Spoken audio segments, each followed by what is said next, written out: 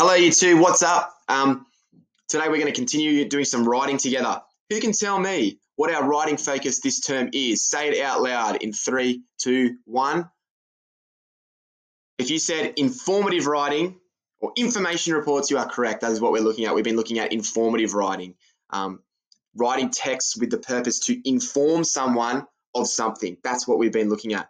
We're going to move along with it. Might I say before we start though, I was super impressed, and I know your teachers were super impressed with the information reports that you wrote last week on an animal. You guys, you did some great research to find awesome facts. You put them into paragraphs about specific topics. You used descriptive language and technical language, and they were all really awesome. And I learned so many new facts about so many different animals.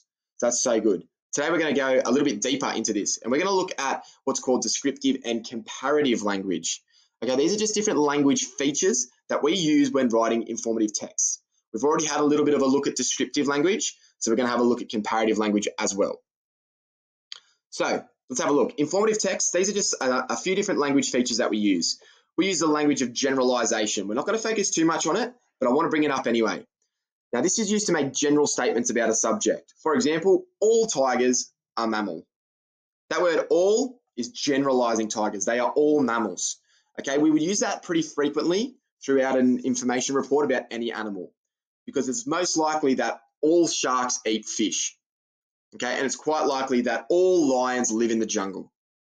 And it's pretty likely that all birds can fly, even though not all of them can. But do you know what I mean? That's generalizing, okay? What we're looking at today is the next two, though, the language of description and the language of comparison. So firstly, the language of description. This is used to describe the subject in a clear and factual way. That word factual is so important. We don't want to describe parts of an animal or things about an animal using opinions. We don't want to say pandas are beautiful animals, okay? Because some people might find pandas beautiful, but others might not. We want to use facts. So for example, tigers have strong bodies, broad paws, and sharp teeth. They're all factual, strong, broad, and sharp. They have facts about a tiger, and it is descriptive. We don't want to just say tigers have bodies, paws, and teeth, because that's not very interesting. It's not very informative. You're not telling me that much. When we use that descriptive language, it makes it really well written, really informative. So that's what we want to do. The last one's the language of comparison, a little bit different. This is used to describe similarities and differences. When you compare two things together, you're discussing the similarities and differences, and we can use this in informative writing. For example, tigers are the largest member of the cat family. Okay, that's a great fact, and it's comparing tigers to other animals in the cat family, and it's saying that it is the largest. You could say that this animal has the longest tail out of any of the animals, whatever it might be. So that's how comparative language comes into play. Your tasks for today, I need you to listen carefully now, in particular. Now you'll see this speaker looking thing. You want to click on it and listen. You'll need a blank piece of paper, and you're going to draw what you hear. So I've set a description, and I want you to draw what you hear. Okay, you can pause it, you can listen to it a few different times so you can make it really good, and then post a picture. And then we're just going to repeat the process, but you'll find that this one, I use more descriptive language and more comparative language when I do my description, when I say it out loud. So your drawing should be easier because I've included that language, okay? So see how you go with that. Make sure you upload a photo. Then there's 5 questions to answer. Which of the two descriptions were easy to draw? Why?